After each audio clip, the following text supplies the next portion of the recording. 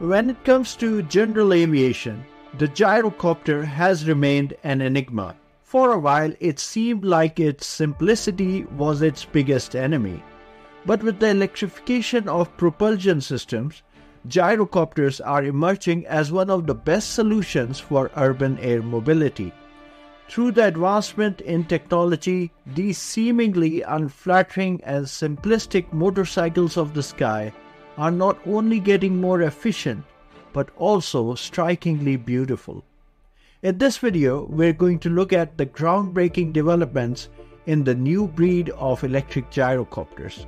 Subscribe to the channel if you haven't already for more such content.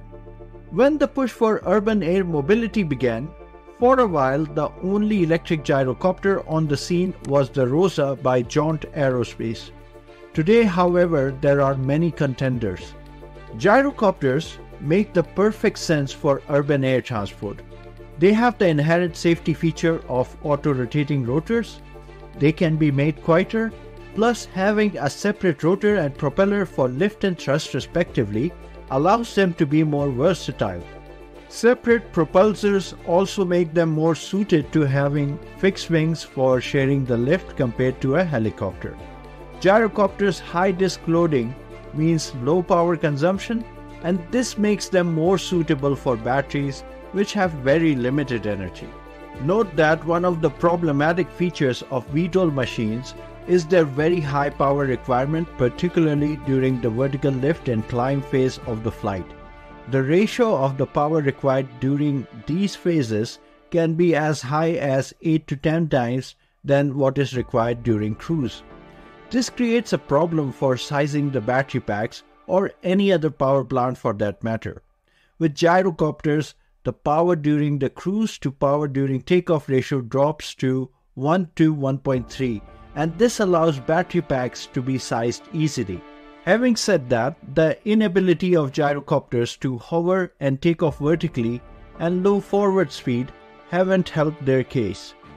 And add to this the low value of load capacity, which is commercially limited to just 450 kilograms, consigned them to fringe segment of recreation, while the center stage was taken by its cousin, the helicopter. It is interesting to note that jump gyrocopters that can climb vertically have been around since the 1940s, but their prominence never took off.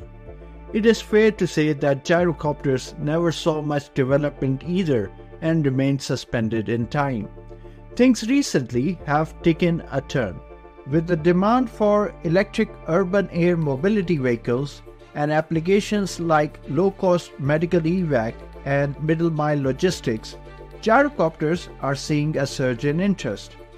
Let's look at the design elements of the gyrocopter and see how electrification is being used to tweak this flying machine. First up, the gyrocopter's blade is being changed to make it more efficient. Tensor Aero has come up with a modified rotor blade that uses a changing chord length.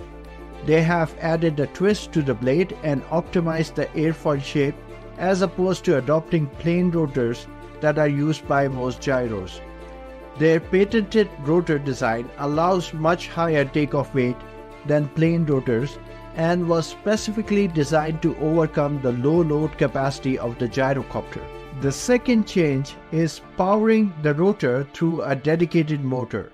In the past, a few gyros had mechanisms that allowed the rotors to be partially powered from the main engine using sophisticated transmission systems. This allowed them to do a jump takeoff. As electric motors are far more compact, lightweight and powerful, a separate motor can be installed just for the rotor. The rotor can be completely unpowered once the aircraft reaches sufficient speed. The coupling of an electric motor with the rotor provides many advantages. First is the ability to hover and vertical takeoff. Second is the redundancy. In case of the main thruster failure, the gyro won't just have the option of auto-rotation for safe landing, but also the ability to a powered controlled descent. Another advantage of the powered rotor is that it can be used as an electric generator and regenerate energy. By coupling the rotor with an electric motor, it can be slowed down in forward flight, which allows lower drag and higher speed. The electrification of gyrocopters allows the use of electric ducted fans.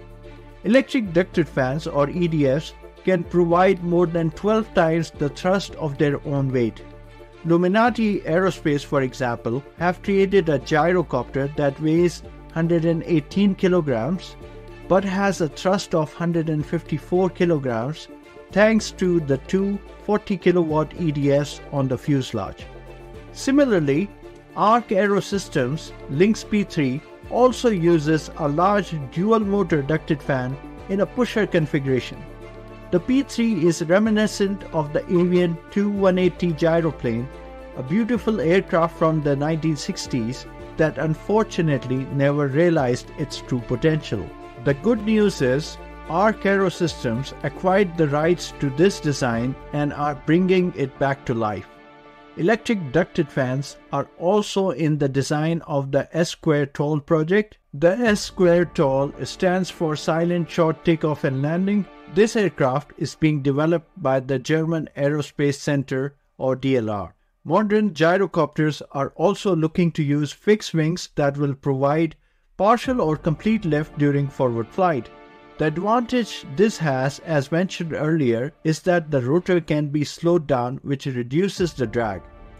Tensor 600X, for example, uses main wings with winglets and forward strakes with winglets. They have reported that during cruise about 30% of the lift comes from the wings, allowing the rotor to be slowed down to a minimum drag configuration and achieve a longer range. This gives Tensor 600X a range of 500 kilometers. Luminati Aerospace similarly has mentioned that over 130 knots, or about 240 kilometers per hour, their gyrocopter requires no lift from the rotor. This improves the range to 600 kilometers.